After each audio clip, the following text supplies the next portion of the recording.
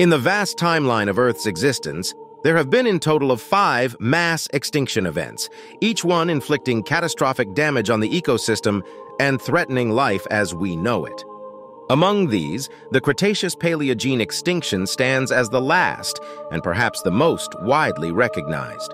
Responsible for decimating 3/4 of Earth's plant and animal life, it most famously brought an end to the nearly 150 million year dynasty of the iconic non-avian dinosaurs.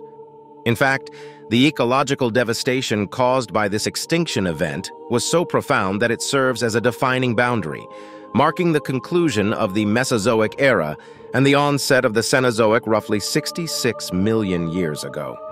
In this video, we'll delve into the causes of this catastrophe, exploring the events leading up to it, its unfolding, and its aftermath.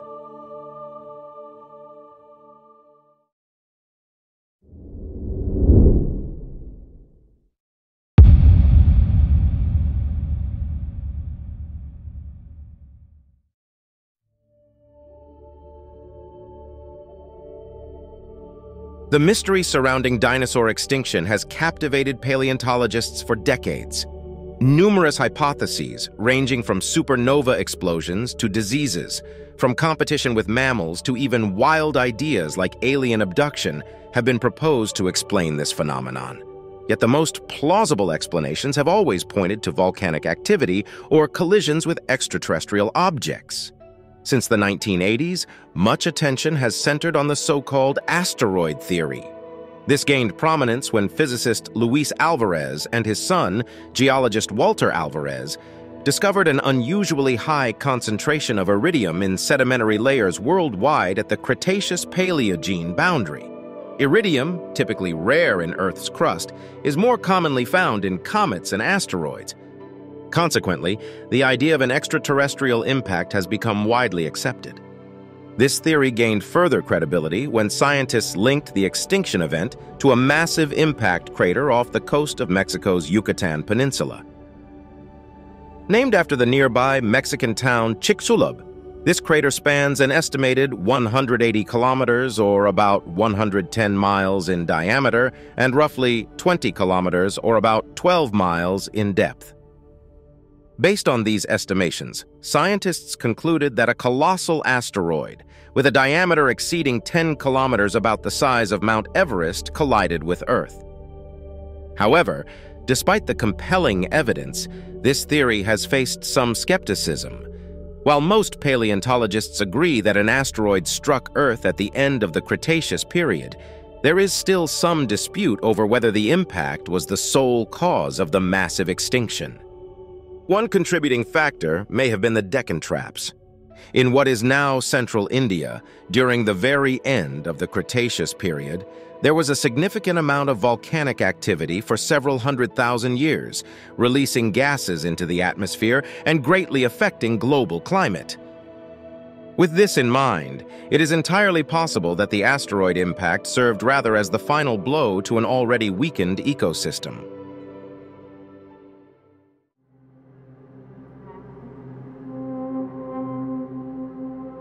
This extinction event unfolded in 2 main phases: the immediate effects of the impact and the long-term consequences triggered by it.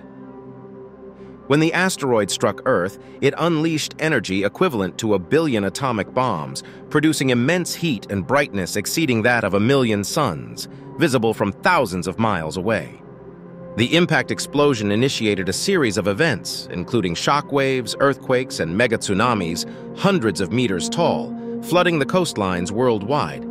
Additionally, the impact ejected a massive volume of debris into the atmosphere. Eventually, these fragments were pulled back by the planet's gravity, bombarding the surface and igniting everything in their path, transforming the surface into a living hell.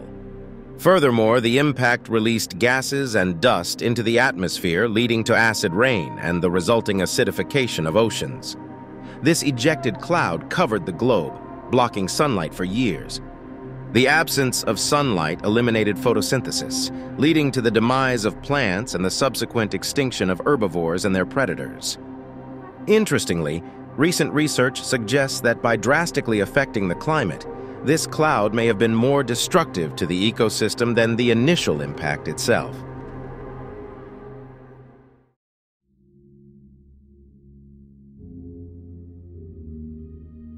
The KPG extinction event was severe, global, and rapid, affecting all continents and wiping out more than 75% of all species.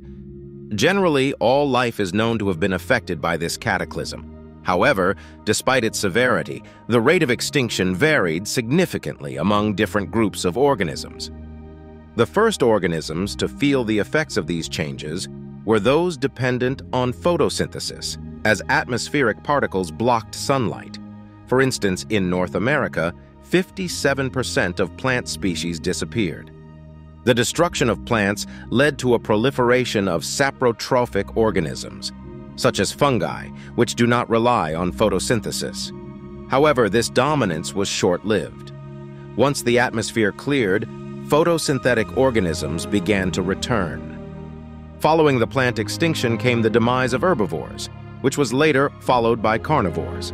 Yet, thanks to the increased availability of food sources, omnivores, insectivores, and scavengers managed to survive by taking advantage of the abundance of extinction's aftermath, literally feasting on extinction. Among reptiles, surviving groups include animals like turtles or snakes. In the case of archosaurs, a group containing dinosaurs and pterosaurs, the only lineages that survived were those leading to modern birds and crocodilians. The marine ecosystem also suffered significant losses, with most large marine reptiles, such as plesiosaurs or mosasaurs, being wiped out. Even ammonoids, a highly diverse group of marine mollusks related to modern-day cephalopods like squid and octopuses, did not survive, despite having endured the previous 3 mass extinctions. Generally, larger animals struggled more than smaller animals in the aftermath of this event, as seen with no tetrapods weighing more than 25 kilograms or 55 pounds surviving this extinction.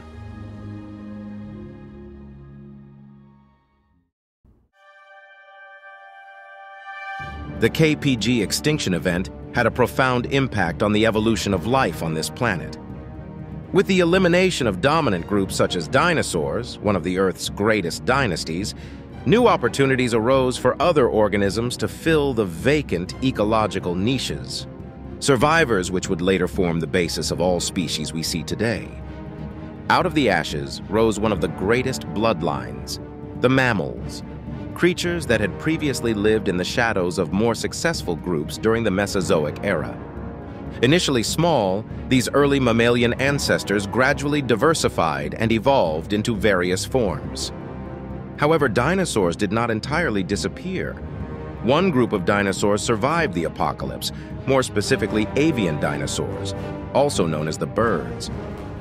Yet one can only speculate about the potential heights dinosaurs could have reached if it weren't for the asteroid. It's entirely possible they would still continue to reign over the Earth to this day.